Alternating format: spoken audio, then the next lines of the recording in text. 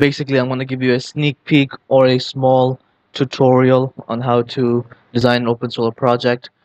Given that you already have the open solar, you want to maximize your efficiency and skill building for your roof design, having a proper PV layout and the appropriate structure and system overview. So, without further ado, let's get into it.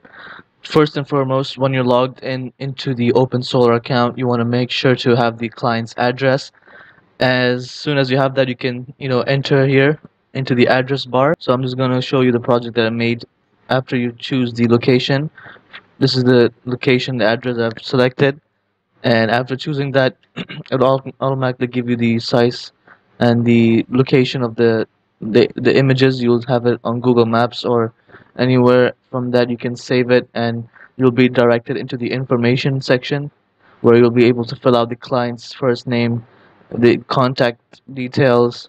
You can have a look at the address as well, just to make sure. Site details, whether it's commercial or residential, summary about what is going on, any other installation permits. Or so once you have that figured out and adjusted, you can move on to the energy section or the electricity usage, where you can enter the hourly interval. In my case, I have selected or extracted the hourly interval data from the Excel sheet and pasted it or entered it here in the column in the box right here for the hourly usage. And from there it'll give you a graph on a monthly basis of how much energy the residential or commercial building is utilizing per month. So once you have that figured out and all set up, you can move on to the design section, where I've already more or less designed the solar panels. So now, of course, you can view this in 3D mode, which this is the 3D layout in vertical near map, but I like to prefer the 2D near map layout. You can then place the solar panels. In my case, I've used the Longi 415-watt solar panels. uh, yeah, so the Longi 415-watt solar panels, the way that I've placed them oriented, it is a uh, facing due north, because it is in the southern hemisphere, the location, so it has to be facing due north, the orientation. Now you can either have it portrait or landscape, that's up to you, but preferably I think landscape is better for a roof mounted, especially when it's flat roof. Move on to the shading, where you can have a look at how much percentage the solar panels will be receiving uh, as terms of shading and the sun. So in our case, I'm having 97% annual sun access with a annual beam shading of 3% and diffuse shading of 1%. So you can see which time zones at around 7 a.m. If I look at 7 a.m. for January in the winter, you can get at 96% sun coverage, and the shade impact is not too many.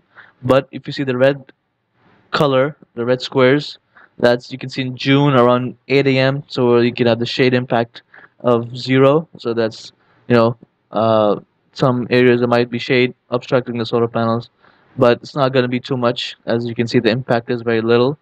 So if I click on the plus here, the panels, and from there you can see as I move around the place, the solar panels also move around to adjust the correct orientation and placement for the roof where it's suitable.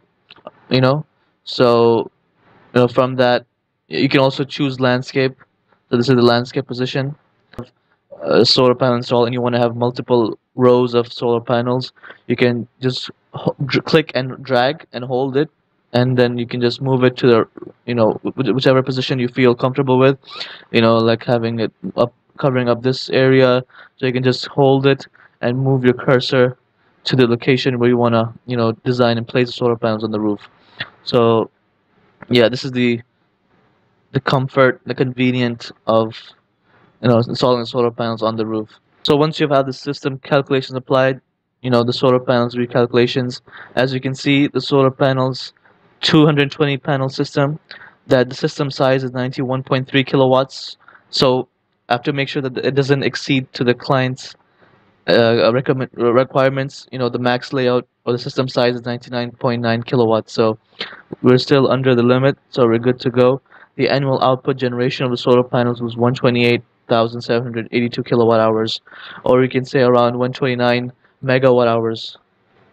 And so far, you can see that the inverter that the client wants to have is the SunGrow 100 kilowatts, but I went with a 110 kilowatts to how to fit in and have the equilibrium number of solar panels with the right amount of DC to AC ratio 0.83. You can see the net consumption. This is the net consumption of the energy demand and with the solar panels that are generating and how much are they exporting to the grid. So you can see anywhere before 4 a.m. it doesn't there's a large gap. The net consumption is a large gap, so it's gonna need energy from the grid during the before 8 a.m. and then after 8 a.m. or around 6 to 7 a.m. that's when the solar panels are their peak generating. It's in January, and you can zoom in and shift the cursor, and you can have a look at different years, different months, June, July, April, March. That there you have it. That's pretty much the overview of the open solar design, and I hope you understood from it and have a better idea of how to design one yourself. So that's all for today.